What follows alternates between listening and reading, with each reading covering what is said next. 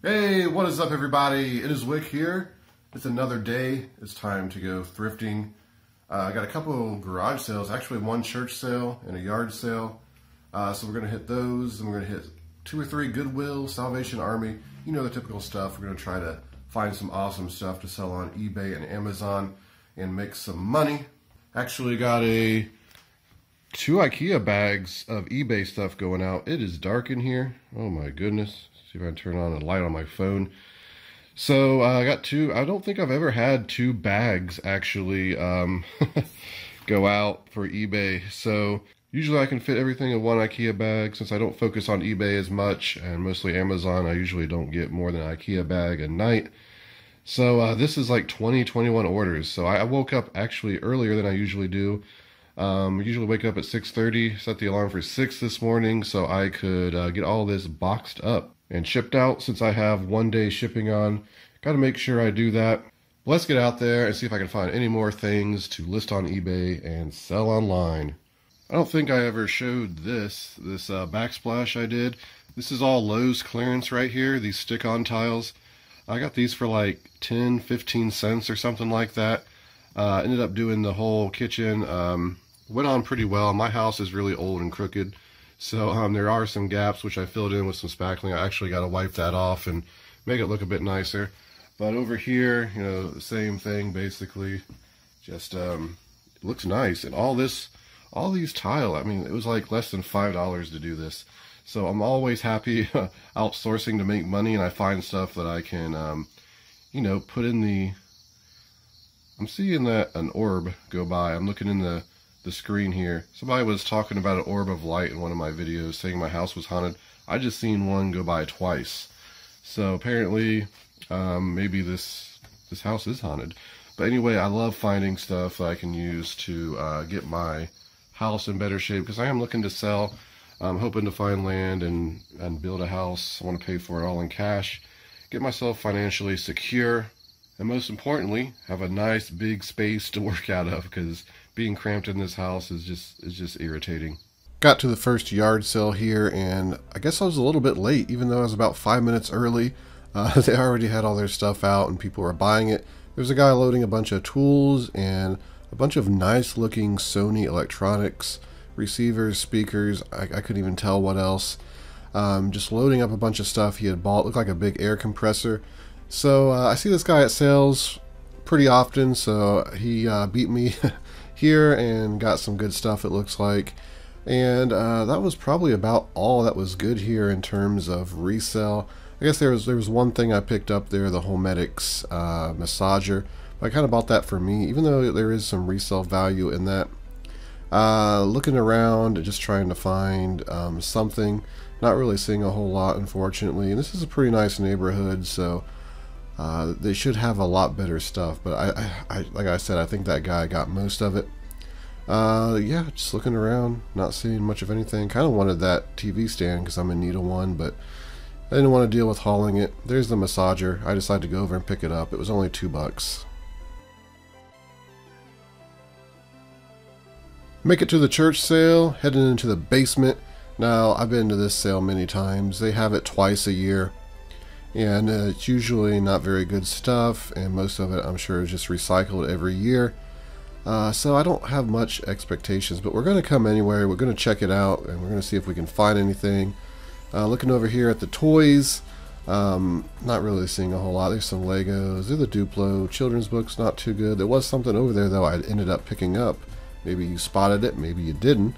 I was back on that back shelf, but I come back later after I'm done filming and look through stuff a bit more thoroughly before I leave, because trying to film and look at stuff, you tend to miss a lot of stuff, and I see that when I edit videos, and it's nothing more disappointing than editing a video and seeing something you missed. It's very disappointing. There's a Grimace, I guess it is, Fisher price tag on it. That's kind of weird. Don't think it had any value. I just threw it back. It has a bunch of knickknacks and stuff like that, but I do see something on a clothing rack over there that caught my eye, so I make my way over there through all this terrible media that's probably been here at these sales for the last 7 years. But this USA Phase 2 jacket over here, I'm trying to see the tag better so I can look it up there, And I did look it up. Unfortunately, though, they wanted $25 for it. It does sell for about 40-50 bucks. Just not worth it at $25, obviously. Probably the highest price thing at this church sale. All the other prices are very, very good and reasonable. So I'm not sure why they had that price. I think that was just a DVD player, a cheapo one. A Linksys router N600. I actually have about 20 of those sealed. I bought at Home Depot. I'm having trouble moving them because I'm not selling them on Amazon because of IP problems. They don't move too well on eBay. Seen these New Balance shoes, and you know, they were in pretty good condition. They were used. The thing is, they didn't look too exciting, and New Balance to move has to be something special. At least pre-owned New Balance. Like, these are really clean. Like, maybe I should have just looked them up just in case. You know, I think they were $3 to $5. I may have missed out on a little bit of money there, but I don't think, if I did, I don't think it was too much. So I got out of the church sale, and all I got was this, my little sister, what is it, my sister? Or kid sister, oh geez. I found one of these in a pallet recently, and I actually just redonated it because it was so dirty. I didn't think it would sell too well, but this one's pretty clean. So I figured for $1. It looked like they were selling before for $35, around that. I could be wrong. I didn't look it up. I had no service down in that church basement. I think it's $35. I'll have to double check, but I picked it up. Why not? It's only $1. How many people thoroughly go through these kitchenware bins at Goodwill looking for silver or anything of value? I always see people digging through them. I guess I don't have the patience. It's kind of like ties. There's definitely money in ties, but I hate going through ties. I really do. There's just always so many. It's hard to, you know, flip them over, look at the label. It's always just a hassle. And that's one of those things that look like a hat. I'll save that for somebody else. Steak knife set there, that Regent and Shefford, I think it was. I actually looked that up. Had a little bit of value. I could have made like $5, but I just didn't want to mess with it. Those filters weren't any good either, unfortunately, so I had to leave those as well. Fresh out of a Goodwill, and I picked up a Pendleton flannel. Haven't found any Pendleton in a while. Not that I really look, you know, I just kind of going through the clothing. And these things are easy to pick out in the racks. I seen it, you know, oh, that looks wool. So I looked at it, sure enough, it was a Pendleton. Sometimes they're wool rich. But Pendleton flannels like this, the vintage ones, they do pretty well. I don't know if the price went down. I haven't really looked one up in probably 6 months, I don't think. So before, this was probably $35 plus shipping, maybe. Could be a bit more now, could be a bit less. I don't know. I just wasn't going to leave it there. I looked all over this thing and make sure there's no holes, because these things can get holes very easily. And it seems like every time I buy it, or buy a Pendleton, I miss a hole. And I looked this over very well. They still sell with holes sometimes too. But I picked it up, looks good. Picked up these Ultra shoes. I sold a pair of these recently.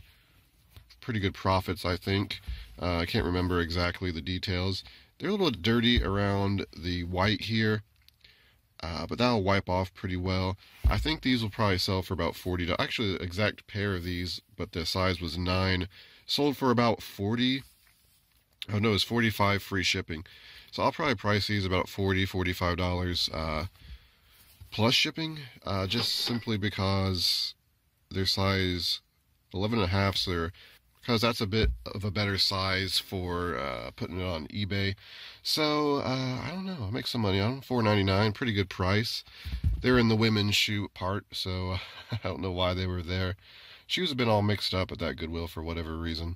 One of my recent favorite things at Goodwills and thrift stores is going through the toys, because I like digging through them. There's all kinds of little toy treasures that I've been learning about, and I'm excited to look for them and try to find them. Of course, I'm excited to look for the Jurassic World stuff, Jurassic Park stuff, because I've done very well with that. If you watch the videos, you know I found some great stuff within the past year.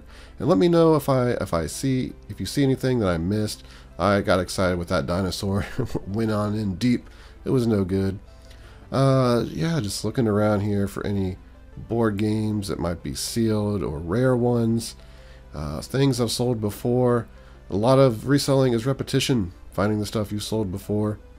And it sticks out like a sore thumb once you learn about it, once you've sold it. It's easy to spot. There was something freakish there. Not a Furby, I'm not sure what it was. That was pretty cool. That's a, what is it, a pop figure. I did look it up, it wasn't worth a whole lot, but what got my attention were these He-Man toys. Battle Cat here for 99 cents and a bag for $1.99. He-Man stuff, I'll happily grab that. There's definitely money involved in that. I just don't know how much. Have to look them up. Picked up some stuff in Goodwill. I think it's some pretty okay stuff. Got these Z coils here. These are pretty much new, I would say. They even got like the, well, one of them had the paper still in the shoe. But you can see here that the sole here, the bottom here is coming off. But you can just put some shoe glue on that and it should be fine. So other than that, they're in great condition. I think I'll be able to sell these for about $75. The more casual Oxford looking ones tend to do better. So yeah, that's a pretty good pickup, I think. They're $4.99. That's pretty surprising. A lot of times they price Z coils at least $10, sometimes $20 or $30. Then I picked up some He-Man figures. Got He-Man Battle Cat here for 99 cents. Now this thing, I think, is only worth about $15 like this. But if you have the armor, it has like armor and like a saddle and stuff like that that went with it. If you have all of that, and you have the He-Man figure that goes with it, and all of his weapons and accessories, it's worth about 150 bucks like that. So I picked it up. It was only 99 cents, but right next to it were these He-Man figures. $1.99 for the whole bag. You can't beat that. I don't know how well these, or how rare some of these might be. A lot of them are just pretty common, but there can be some that could be worth in the $50 range. I'm not familiar enough with them, so I'll have to do some research on these. And I just mentioned in a video, I got the battle carrier, the like skull thing that you put all your figures in. Got that like last week thrifting. I mentioned that I picked up like a tote full, probably about 50 or 60 He-Man figures. Even had a Krang figure from Ninja Turtles, which is worth like $75. I'm keeping that. It's so cool. Anyway, I picked up those figures. I paid about 99 cents a piece for them, but like, I can't remember if it had the armor and stuff. I'm gonna have to pull that stuff out and list it, because it's been sitting for 2 or 3 years now. It's just one of those things, take a lot of time to research and deal with. But there is money in it, of course. That's why I bought it. But yeah, I'm backed up with eBay. I say it every video. But I don't know how well these are going to do. But for $1.99, they're definitely worth picking up. I am back home, everybody. And I got some, well, I guess I already talked about this a little bit. But here it is, this massage chair. It's only $2. It's not a chair. It's just the backing for a chair. But I got one of these at a yard sale for $5, I think earlier this spring, and it was amazing. I have some back problems, and if I'm up doing something too long, my back just starts hurting. When I use this, it actually does make a difference. Like, my pain starts to go away. So I was pretty amazed. I loved it, but mine recently broke.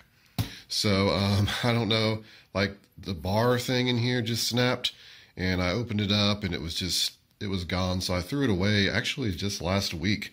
Here's another one, actually a better model, I think, than the one I had.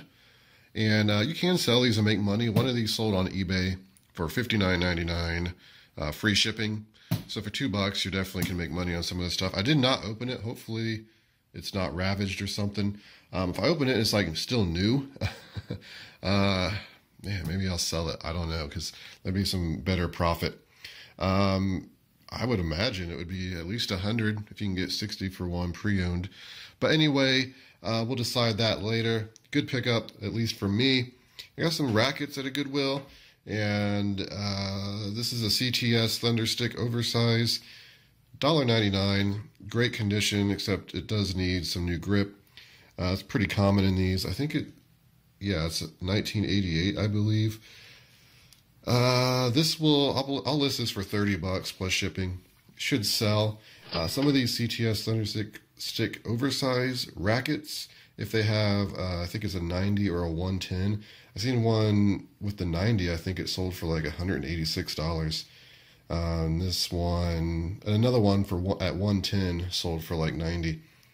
So unfortunately, there's no number off of that. So it looks like I'm going to get, I've seen some priced at $37 plus shipping.